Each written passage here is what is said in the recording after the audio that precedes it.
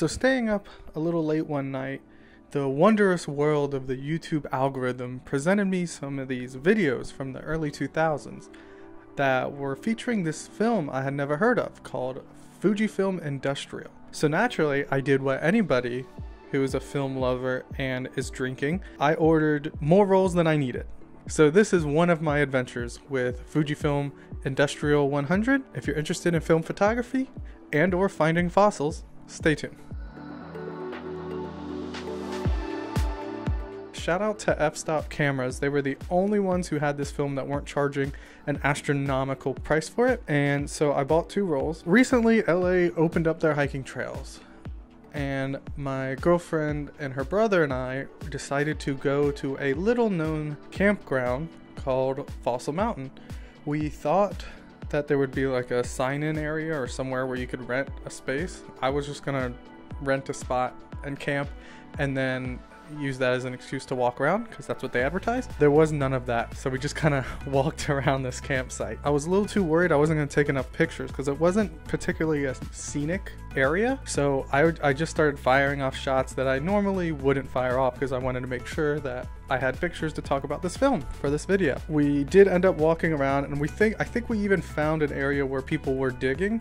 There was definitely like some work sites. I don't know if they were for fossils or not, but we didn't end up finding anything, and I only got a few shots. My favorite of the shots here actually is this shot where I think because the film is so expired that it folded so much when I was scanning it that it kind of created this like weird vintage bokeh around the center, but I actually liked it, so I just kept it and I didn't rescan it. So we were really disappointed we didn't find any fossils at this area. It's not a well-known area, so I thought we had a better chance because there hasn't been as many people in that area looking for it. So we were really disappointed in that. But just to kind of make up for it, I decided, hey, let's go check out this park in Santa Clarita. It's called Whitney Canyon. It's supposed to be really nice. So devastated, we go to Whitney Canyon. We ended up hiking a lot, and we weren't really super prepared because we had just got done on a hike. So we were a little tired, but there was definitely a lot better views. And, you know, we ended up having a pretty good hike.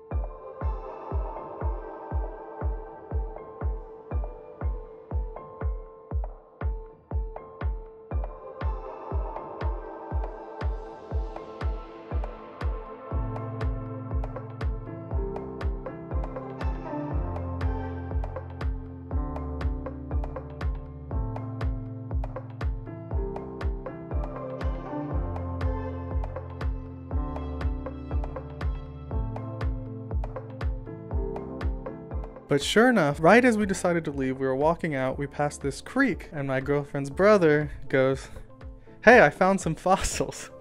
So at this park that's heavily trafficked, right on the trail we weren't even looking for it, he ended up finding a fossil. So everything kind of came full circle, and I ended up getting some better pictures there too. If we would have started our day there, maybe it would have been better. It was actually pretty funny. I got the pictures back. That leads to my next point. The videos I was watching were from the early 2000s, and the film was already expired then. And I had read the blog on the F-Stopper website, and they had talked about that it's pretty heavy on the grain, which I was kind of expecting because I believe this film was expired in 1999 and it's 2020. But boy, I was not expecting the amount of grain that it came with. It was so much grain.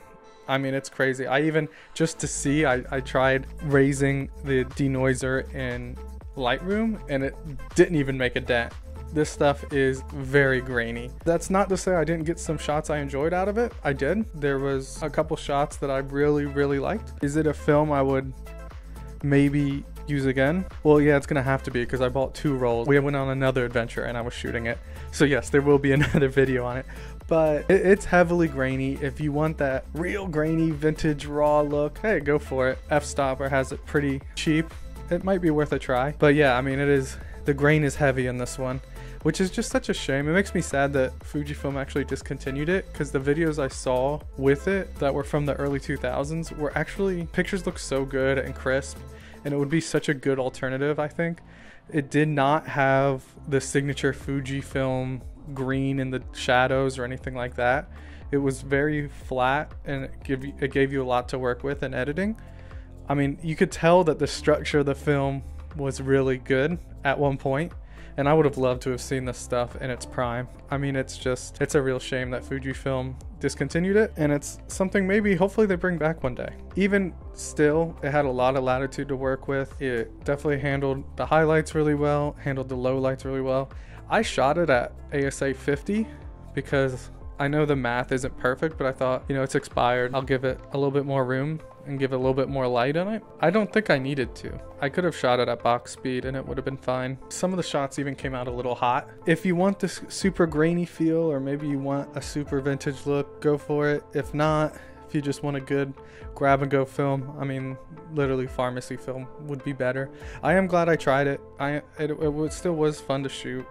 It was fun to edit. Like, it wasn't a complete waste.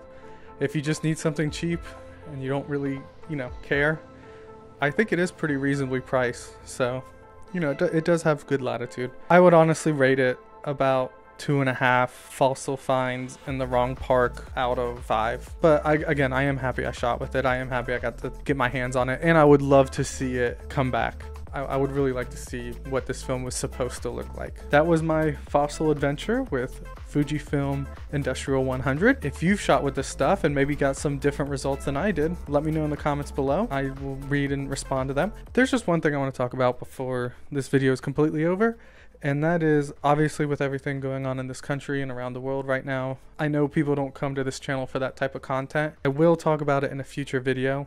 Unfortunately, the B-roll for these videos is film previous. Talk about how the film community could maybe contribute to this and help.